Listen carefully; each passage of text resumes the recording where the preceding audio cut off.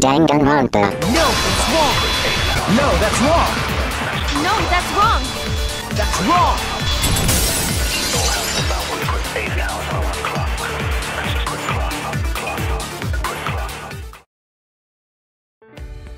Hey everybody, this is Mr. Eep here, and in today's video we're going to be talking about everyone's favorite and lovable characters in Danganronpa. You already know the kings and queens of the Ahage hairstyle that we have all come to love, the protagonists. More specifically, in today's video we're going to be analyzing each protagonist from each of the mainline Danganronpa games, breaking each character down to determine who would fit the title as the best protagonist in all of the Danganronpa games. Keep in mind that the majority of what I will be talking about today is basically just all my opinion on who I think would be the best protagonist, and I'd love to hear, what do you guys think? Who do you think is the best Danganronpa protagonist? I would love to know. Leave it in the comments below.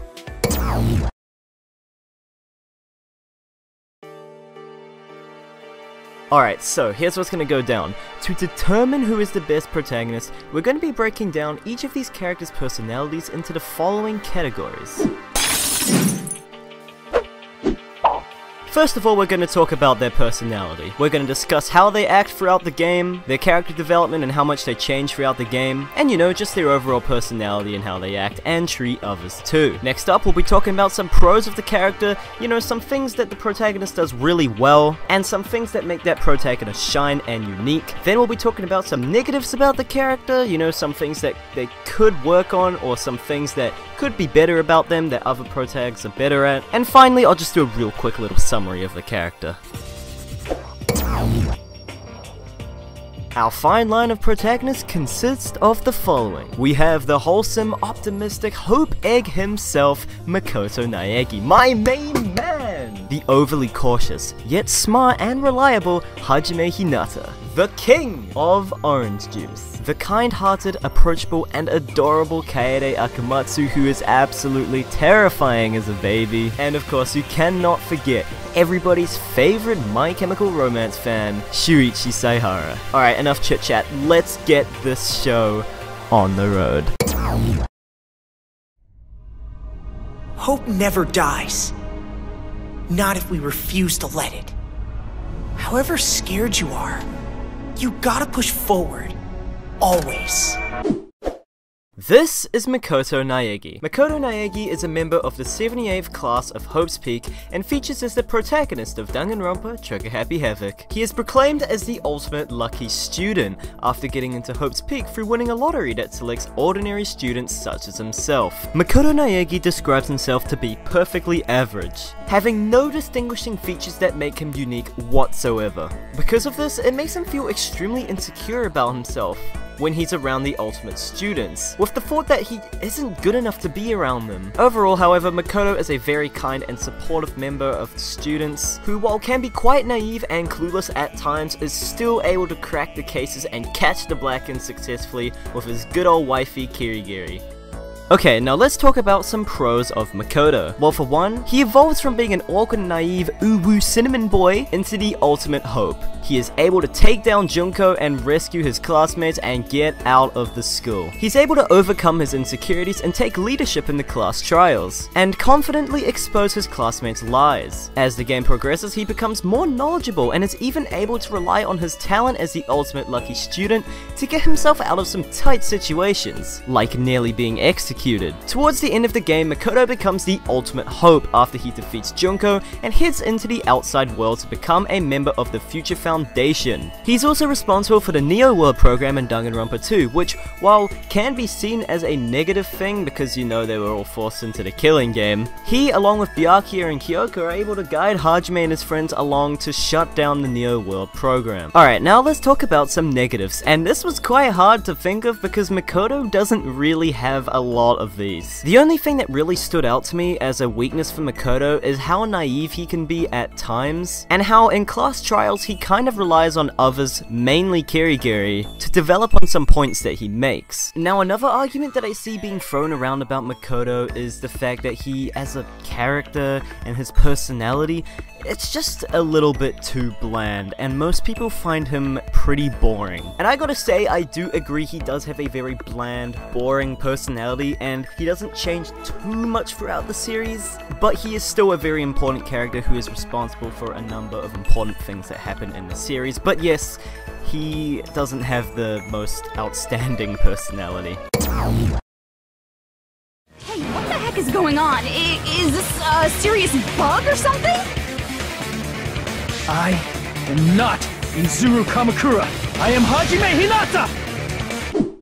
This is Hajime Hinata. Oh boy, Hajime Hinata. Hajime Hinata is a member of Class 77B at Hope's Peak and features as the protagonist of Goodbye Despair. However, unlike Makoto and being the ultimate lucky student, Hajime is unable to remember his talent for the majority of the game. Now there's a lot to cover about Hajime outside of the games as well, so we're just gonna be primarily focusing on him in the game and not so much on the anime, because this video would end up being hours long and I would probably die halfway through making this video, and I don't plan on doing that. Alright, so just like we did with Makoto, we're first going to be discussing Hajime's overall personality. Hajime starts out to be quite cynical, acting very cautious around others and questioning everything. He's very skeptical and paranoid, not having very much interest in wanting to socialize with the other students on the island. However, as the game progresses, he gradually becomes more friendly with the other students. Hajime thinks very logically and seriously and can seem quite cold at first, but he gradually opens up more throughout the game and socializes with his classmates more often.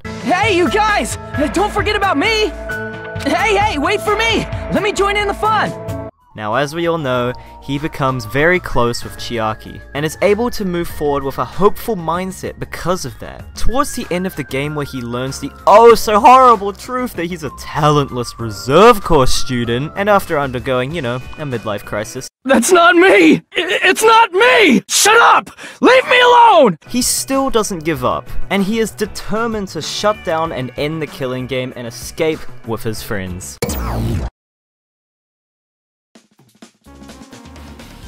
So let's talk about some pros of Hajime's character. Well, for one, we gotta address the elephant in the room, okay? Hajime is probably the most important character in the whole entire Danganronpa universe. Allow me to explain. Just like Makoto, Hajime is one of the most important characters in the series. He starts off not knowing his talent, then realizing he doesn't have a talent, then realizing he was a reserve corps student, and then learning the truth that he participated in the Izuru Kamakura project. And yeah, that was quite a big part of the series. Another pro about Hajime is the fact that he is able to ace class trials. Because of Hajime's logical mindset, he is an ace at the class trials. He is able to guide his classmates to the truth with a calm and logical mindset. He doesn't show too much emotion in the class trials, and he takes a very serious approach to the trials. He is able to think clearly and for himself and guides his classmates to the truth without being afraid to shut down their arguments. Allow me to cut through those words! Onto the third and final pro of Hajime, his confidence. A common theme that you will see amongst protagonists like Makoto and Shuichi is that they seriously lack confidence in what they are saying sometimes, or sometimes they even lack confidence in themselves. I'm looking at you, emo boy. Hajime seems to be the polar opposite of these two. He means what he says, and he has lots of confidence in himself and what he's saying. This is a key reason why most of the Danganronpa fandom prefer Hajime over the other protagonists. Because he isn't as... how can I say this nicely? He isn't as much of a pushover. So now we're gonna quickly touch on Hajime's negative aspects. What are some things that Hajime hasn't done as well as the other protagonists? Well, I'll tell you! He didn't pay for that sticker. He still hasn't paid Monokuma back the $1 million for this beautiful sticker. So to briefly summarize, Hajime Hinata plays an extremely important role in the Danganronpa universe. He's an all-round strong and enjoyable protagonist who has many strong suits and things going for him. He is definitely an improvement over Makoto according to most of the Danganronpa fandom, and in my eyes, yeah, he's a pretty solid protagonist. I'm giving it to you, Shuichi. From now on, you're going to carry on my wish. You're going to protect everyone. This is Kaede Akamatsu. Kaede Akamatsu is a student of the Ultimate Academy for Gifted Juveniles and is the first protagonist of Danganronpa V3 Killing Harmony. And I say first protagonist because, unfortunately, Kaede is now, well, Kaede, huh?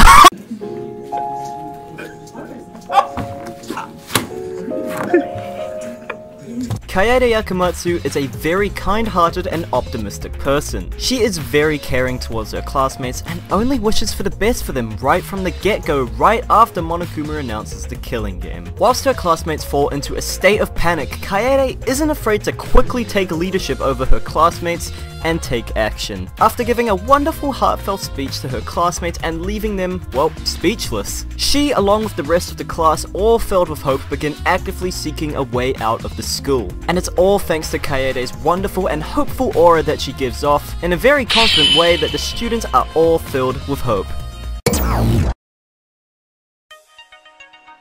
So what are some of Kaede's strengths as a protagonist? Well, for one, her overly optimistic and confident attitude is honestly a breath of fresh air. Right from the get-go, we are introduced to Kaede as being a very sweet and kind-hearted young lady who just wants the best for her classmates. Oh, yeah. My name is Kaede Akamatsu. I'm the ultimate pianist. Nice to meet you.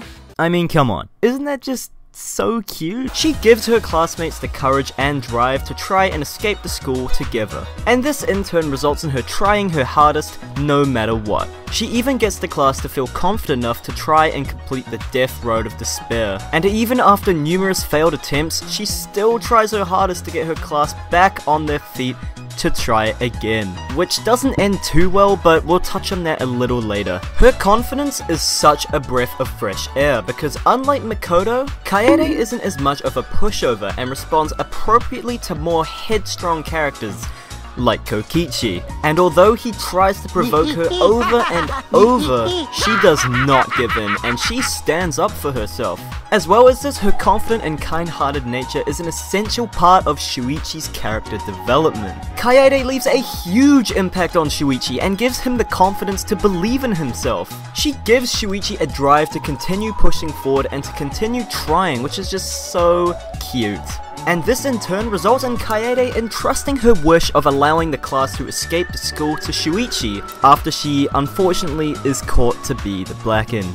And this in turn results in Shuichi becoming stronger and growing into a stronger and more confident version of himself. Another one of Kaede's key strengths is the fact that she was the first female protagonist for a mainline Danganronpa game. And although it didn't last long, many fans really enjoyed finally seeing a female protagonist in a mainline game. And it's really disappointing to see that they didn't continue with this. It's pretty clear that Spike Chunsoft did a little trolling with this one. So what are some of the negative things that Kaede has done? Well, as I mentioned previously, the Death Road of Despair incident was a pretty big setback for Kaede. Despite having a confident and optimistic aura, Kaede at times can be a little bit too confident and a little bit too optimistic. And the Death Road of Despair was a perfect example of that. Despite her classmates obviously struggling with the Death Road of Despair, she continued to put pressure on them and continued to keep pushing forward until they had seriously had enough. And another negative thing about Kaede would have to be the fact that, well, she died. It's a real shame that Spike Chunsoft didn't keep her around, as while I do absolutely love Shuichi and I do consider him to be one of my all-time favorite Danganronpa characters, I just really feel as if it would have been a huge breath of fresh air for Danganronpa fans if she continued to be the protagonist of V3. So to briefly summarize, Kaede was an amazing protagonist, and while she didn't live very long, she filled her role very well and plays a very important part in the V3 storyline. I won't forgive this game that treats us like toys. And if this is what the world wants, then I reject that world! I'll fight the world that inflicts suffering for entertainment! This is Shuichi Saihara. Shuichi Saihara is also a student of the Ultimate Academy for Gifted Juveniles and features as the second playable protagonist of Danganronpa V3. Shuichi is introduced to us at the very start of the game as being a very quiet, unconfident, and just not a very social or outgoing person overall. Right from the get-go, when he introduces himself to Kaede, this all becomes pretty clear, as he immediately begins doubting himself and his talent right after he introduces himself to Kaede. And this is further highlighted when Kaede once again confronts Shuichi on his lack of confidence, with him explaining that a majority of his lack of confidence comes from him feeling that he doesn't really deserve the title as the ultimate detective. This sort of attitude with Shuichi continues throughout the majority of Chapter 1, with Kaede taking Shuichi under her wing and helping him become a more confident and better version of himself. And Shuichi's behavior and attitude doesn't really undergo any significant changes right until the first class trial, where not only does reality hit him pretty hard, but Kaito's fist also hits him pretty hard. Did you hear what Kaede said? She said she believed in you, that she passed her wish on to you. But what the hell's wrong with you? You didn't say a damn thing to Monokuma. You call yourself a man? After Shuichi tumbles to the ground after receiving an incredible punch from Kaito, he is left in a state of shock after Kaito goes off at him for not resembling qualities of being a man. It takes Shuichi a while to process the passing of Kaede and to talk himself into entrusting Kaede's wish, but when he eventually starts to come right in the early stages of Chapter 2, it's a real shocker. Good morning. You finally got rid of that emo hat! Is this cause Kaede died or whatever? No, I just felt like it was getting in the way is all. Yep, that's right, Shuichi takes off that stupid emo hat. This is basically Shuichi's way of telling everyone, yeah, I mean business now. I ain't letting Kaede's death go to waste. Let's get the f out of here. From here on, things continue to get better for Shuichi. As the game progresses, Shuichi becomes more and more confident in himself, and is actually able to hold strong and relatively stable connections with his classmates. So what are some of Shuichi's strengths as a protagonist? Well, for one, I personally found that watching Shuichi's character development was a really rewarding and satisfying process to watch. See, if we compare Shuichi to how he was at the start of the game to how he is at the very end of the game, you can clearly see that he's been through some stuff. His entire personality almost does a complete 180, with him being way more confident in himself and what he says at the end of the game compared to him at the start of the game where he could barely mutter a single word. After the death of Kaede, when Shuichi is at his all-time lowest, Shuichi realizes that he needs to get real, and with a clear goal in mind, being to entrust Kaede's wish and escape the school, he progressively becomes more and more confident in himself and his talent. I mean, sure, throughout the game until the final class trial, he doesn't really change drastically, but it's the little things that happen throughout the game that help him become more social and more confident. You know, things such as the removal of his hat in early Chapter 2, and the training sessions with Kaito and Maki, and even having to deal with Kokichi in class trials and just around the school in general. All of this shaped him up to be a better character. Secondly, his ultimate talent plays a really important part in his character and the story overall. One of the key aspects that sets Shuichi apart from all of the other protagonists is the fact that his ultimate talent is perfectly suited for his role in the game. As the ultimate detective, Shuichi is able to comfortably hone his skills with the help of his talent in the class trials. And thirdly, how could I possibly forget, Shuichi played a really big part in being responsible for the ending of the entirety of Danganronpa. Whoa, hey, hold on a second. But Mr. Eep, please tell me, how is that a good thing? I mean, being responsible for ending Danganronpa, my all-time favorite video game franchise, but why? Yes, I know. The way V3 handled their ending was, it was questionable at best. However, looking at it from a different perspective with Shuichi as a character, this was a big responsibility for him, and it must have taken him a lot of guts and courage. Shuichi was responsible for putting the Killing Games and Danganronpa as a whole to an end. And while, sure, that definitely can be seen as a negative in terms of Shuichi's character, that is a huge step for him. I mean, looking back at how he was at the start of the game, to the end of the game with him standing up for himself and ending the killing game, that's a pretty big development for him. So what are some of Shuichi's weaknesses as a protagonist? Well, an argument that I've personally seen circling around online a bunch is the fact that Shuichi himself is honestly a pretty boring character. And the reason for thinking this way is purely because if you were to put Makoto and Shuichi side by side, is there really much of a difference? I mean, sure, they look different and they have their subtle quirks here and there, but at the end of the day, their personality and motives are pretty similar to themselves. Comparing this to Hajime, who is an overall much more unique character, it just becomes even more clear. To put it briefly, Shuichi is basically a copy-paste of Makoto, and in Danganronpa fans' eyes, he didn't really deserve the title of being the protagonist of V3. So to briefly summarize, Shuichi Saihara was a fantastic protagonist. Although he may not be very well regarded as the greatest protagonist out of all of them, he still gets a lot of love, he fulfills his role very well, and I'd say he's an all-round pretty good protagonist. Now, it's the moment you've all been waiting for. Who is the best Danganronpa protagonist? Ladies and gentlemen, boys and girls, and everyone alike, the best protagonist in all of Danganronpa history. The fantastic and award-winning title goes to... Everyone get ready, oh my gosh, here he comes, oh my god, it's gonna be... Your choice. Yep.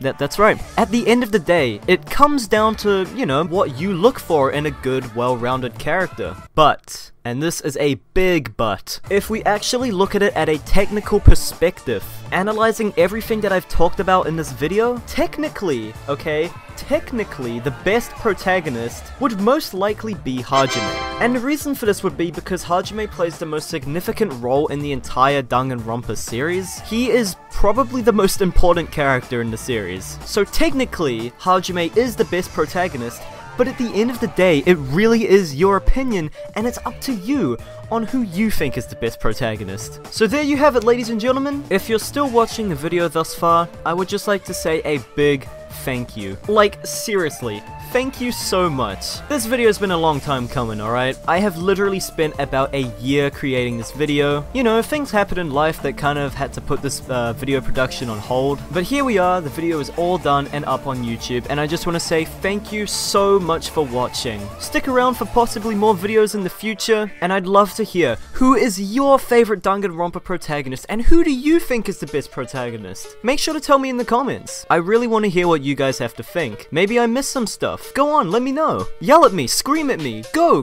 now. In all seriousness though, thank you so much for watching this video, and I'll see you guys in the next video.